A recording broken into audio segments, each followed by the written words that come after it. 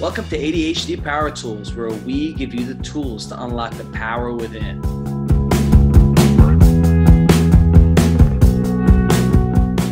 Hello, everyone. Welcome back. Today, I want to talk to you guys about dealing with long and arduous tasks.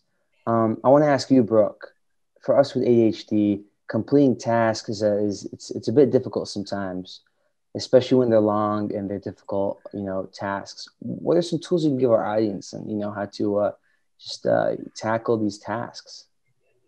I think this is a loaded question. And the reason why, before going right into the answer, is that arduous for you could be arduous, not arduous for me. And arduous for Julia might not be arduous for me, and vice versa.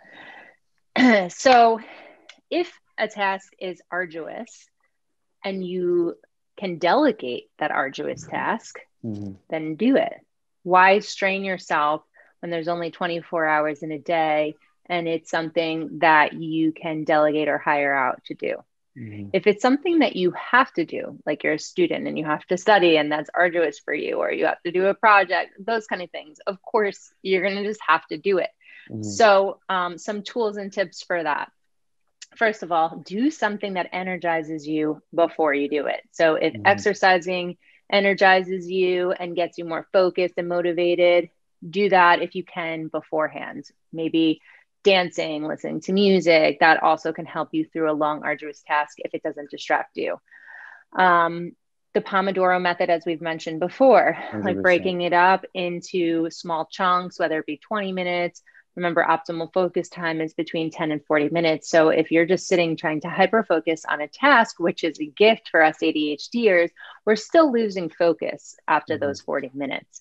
So trying to take breaks after your optimal focus time.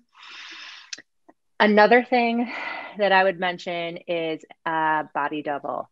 So once we start losing interest and steam on something that we aren't really enjoying doing, because again, arduous to me seems like something that you don't enjoy doing, even though it's long.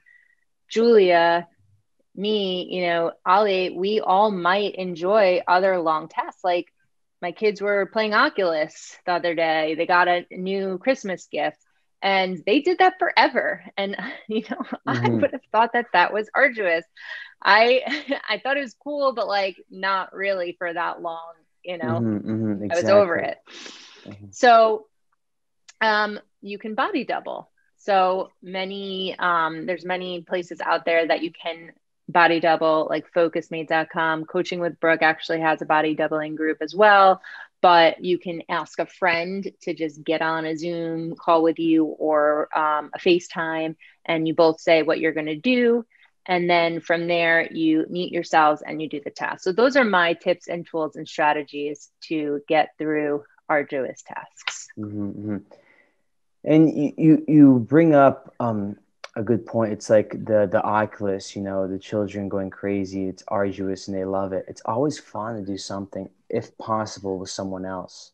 A task, some teamwork never hurts. Doing a long, arduous task with friends and, children all playing on it together and having a good time. Doing it with someone else. And the Pomodoro technique is amazing. Taking the breaks, because with our ADHD brains, it's like if you fall into hyperfocus, lucky you, but sometimes you just can't get into it. And you need to take those breaks and give yourself some time, guilty-free time, you know what I'm saying? And don't beat yourself up about it, and turn it into small chunks. That's what I think always works with me. Those turning it into small chunks and prioritizing. I bet you have so many to-dos throughout the day. Eating the frog, doing something small, and relieving some stress, so you enter that task with a clear mind to complete it. 100%. I'm a student, and I have work. I have the internship at different brains, and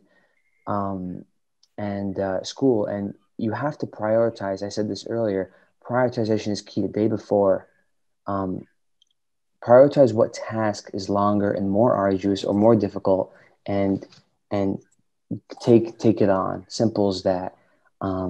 What are some ways you use, Julie, or any questions you have Well, I for? definitely agree that it's good to just get them out of the way, because then it's a huge relief, and then you can do the things that you want to do or other things that you have to do. Mhm. Another thing I think would be good is, if you're good at multitasking, find something you like to do while you do the long, arduous task. For example, um, you know, I've had to I've helped my mom with the garden a little bit, or if I have to do a long assignment for school, I listen to music because I love music. It puts me in a good mood. Then I'm able to do smooth sailing, Mhm. and also it helps to think of the outcome of what you're doing. For example, say you're like me, you gained a little bit of weight over the semester due to large amounts of stress, and you've lost the enjoyment of exercise. Well, think to yourself the outcomes. Like, well, if I do Mhm. this, I can be more healthy and I will lose the weight. Mhm. And I know this is good for my body. This is good for my mind. This will put me all in balance. Mhm. Mhm. So positive self-talk for sure is key, and thinking into the future of, if exercise will happen, or if I do all this work, I will get a good grade, and all these grades can get me into my desired program. Then when I Mhm. get into my desired program, I can get the job of my dreams. I So love that. It's like going back to the purpose behind the long, arduous task. Mhm. yeah, because many times it's so worth it to do the arduous task. Because also getting yourself into that right mentality to do it. A lot of times and for me especially, the hard thing for me of anything is always starting. I'm an excellent completer, horrible at starting. Because Mhm. Yeah, that activation piece. And that's what's really good about, doing something energizing beforehand, Julia, or, being in a body doubling group where you're accountable to your partner. so Mhm. all about mindset and thinking about what will become as a result of this, and especially like doing something before and that you like is great, but so is being able to do something or keep that good mood while you do that arduous task, and Mhm. then Hmm. feel like $1,000,000 or feel accomplished after you get that done with, and then have a little Mhm. celebration. Mhm. Be proud of the work you did. I love the celebration piece too, giving yourself a pat on the back, taking a warm bath, dancing, whatever it is, because once we get through that task, you should honor it. Reward But we should yourself. also make sure we use appropriate celebrations. For example, if you're working out and your goal is to lose weight, don't be like me. Please don't eat a whole bunch of candy and junk food afterwards. That'll completely undo your work. Yep, it cancels it out. Reward yourself properly.